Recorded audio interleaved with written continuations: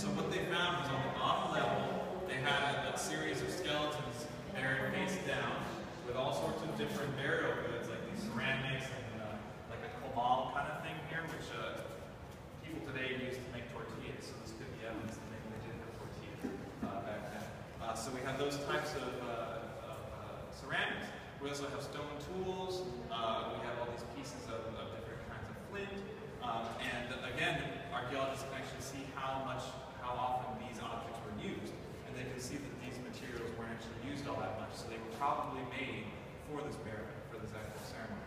So when you get above that layer there's a whole covering and layer of broken pottery. And then you get to the main part of the burial, where we have two important individuals buried with all this gold. And the suggestion has been that we had a chief here of the community, of the chiefdom, and probably his wife or another important figure. And then we have here, if you get up and look really closely, you can see the really intricate carving of the gold and these sort of hammered out plaques here with zoomorphic figures. And then you find these interesting reptilian and jaguar kinds of creatures. And they're actually suspended in the position that they would have been found by the archaeologists. So as the archaeologists are removing the dirt, they're finding these objects here. They're finding out that this was a belt here, and this was maybe sewn onto a hat. And then we find these different kind of earplugs and nose plugs that they had. And then above that layer, we have again another layer of people buried face down. So one of the suggestions has been that this was actually a burial of the chief and his wife, and that everyone else with him, they were maybe his servants, and they were all buried with him. It's also been suggested that they might have been sacrificed because they're all face down. Think about people falling in a pit face down. It's not too much of a jump to think that they were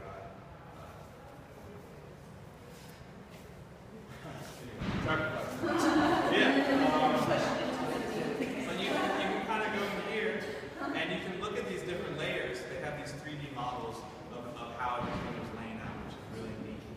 So they actually wanted to put the top layer here and have like a ladder where you climbed up, but they couldn't really get that to work. So the top layer is over here. You just have to imagine that this was right on top of all of that.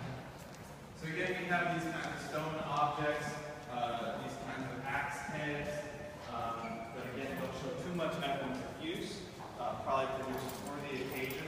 So you can probably imagine people there for weeks making all of these objects, really sort of quickly and getting these beautiful things together. Maybe people coming from great distances with important objects and leaving them in the burial for these important individuals. So what I really want to show you here, if we're talking so much about chocolate, are these pots right here. And this pot right here, the one here that says number 6, actually is designed, it looks like that chocolate fruit, like the cacao pot. And you can see here, if you saw that photo in the other room, it's kind of shaped like a pod like that.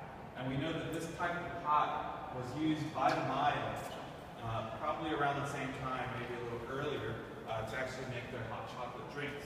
And they have these little spouts here on the end, and what they would actually do, I was mentioning how they like that frothy chocolate. We still like that too, right? So what they would do is they would actually blow into that spout, and that would actually produce some frothy chocolate liquid inside. So this is kind of like a meta pot, kind of showing here's the chocolate beverage and here's the chocolate bowl that we drink it out of. Now they tried to do some testing of the residue in here, because you can actually do that.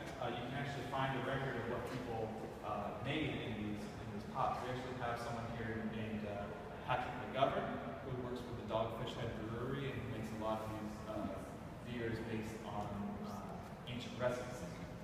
And there's actually one called Theobroma that is based on a possible recipe used in Honduras.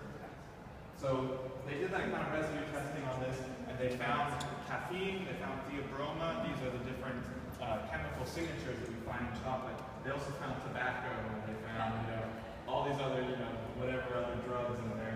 And so what you have to think about, if you look at this video here, people are smoking while they're making up, and you can probably sitting in someone's office for decades. People are smoking in their offices, doing who knows what else.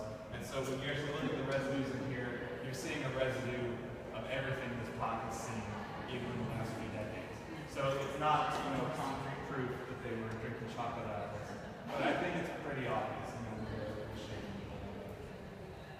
So I think it's 2 o'clock now. You guys can look around here.